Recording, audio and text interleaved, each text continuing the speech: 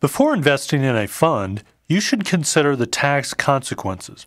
Here, one of the most important questions you should ask is this fund going to be taxable, or will it be sheltered in a retirement account? The answer will affect which fund you should select. Whenever someone asks me, which fund should I invest in, I always reply, what's the objective of the investment? If they respond, retirement, my second question always is, are you investing this money through a retirement account like an IRA or a 401k? If you're saving through a retirement account, picking mutual funds becomes much simpler because you don't have to worry about taxes until you retire and begin to withdraw the funds. Let's say that you've invested in mutual funds through an IRA or 401k type account.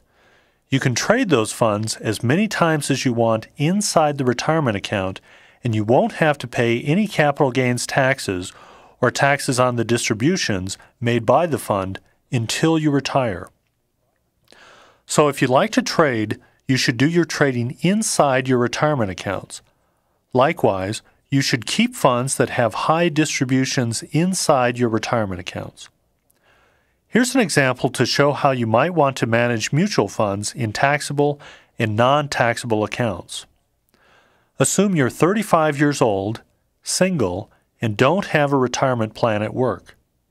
Since you're on your own, you figure you need to save at least $4,000 per year for retirement.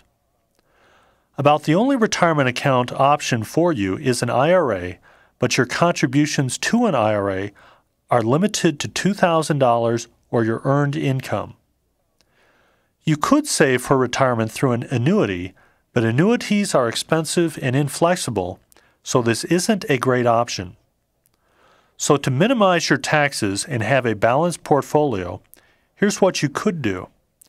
Put $2,000 into your IRA and the other $2,000 into a normal, non-sheltered mutual fund. You're still pretty young, so you can afford to put most of your retirement money into stocks. Of the $2,000 that you put into your IRA, you might want to put $1,000 into bonds and $1,000 into blue chip stocks.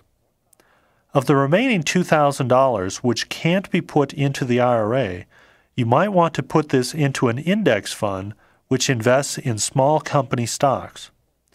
If you do this, your total portfolio provides you with good diversification across bonds and various types of stocks and ensures that you'll pay a minimum in taxes.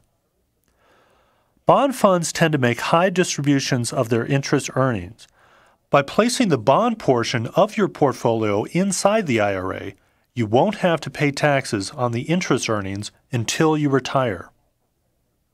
Blue chip stock funds also tend to make high distributions of dividends paid by established companies. By placing these high dividend-paying stocks inside your IRA, you again avoid paying taxes until you retire. Finally, your unsheltered investment in the Small Company Stock Index Fund saves you in taxes as well. Index funds simply buy and hold a predetermined index of stocks like the Standard & Poor's 500 index for large companies or the Russell 2000 index for small companies. Index funds don't have many internal trades, so they don't have many internally realized capital gains distributions. This reduces your annual tax payments. Also, small company stocks usually make low dividend payments. They're growing companies, so they don't want to pay out their profits as dividends. They reinvest their profits in the business so the business can grow further. The low dividend payments made by these companies means that they'll probably grow faster than the more established blue chip companies. This hopefully will translate into a higher share price for you. But you won't have to pay any capital gains taxes on the higher share prices until you sell the shares. So when you invest in mutual funds outside of a retirement account, try to minimize your taxes by selecting a fund with low trading activity and low distributions.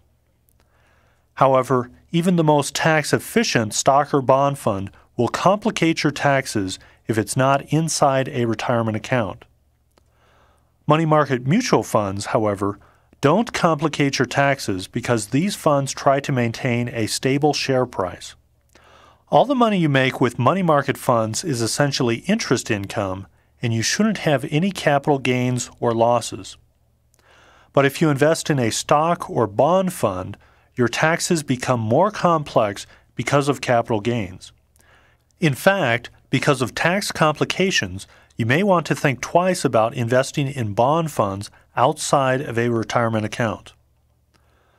Bond funds generally pay higher interest rates than bank certificates of deposit, but bank CDs offer two advantages. One is stability of principal. Bond fund prices can go up or down depending on interest rates and other factors. The other advantage of CDs is simplicity of taxes.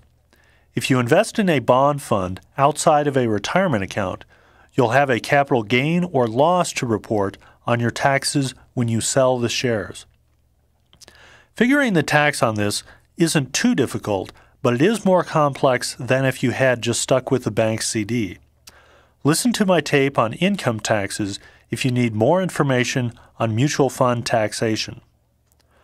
The bottom line is that if you're dealing with a small amount of money in a short time frame, you might want to skip mutual funds and stay with the good old bank or a money market mutual fund. You may not make as much in interest, but your taxes will be simpler. But you should consider putting some of your retirement account money into mutual funds because of the much higher returns they may offer.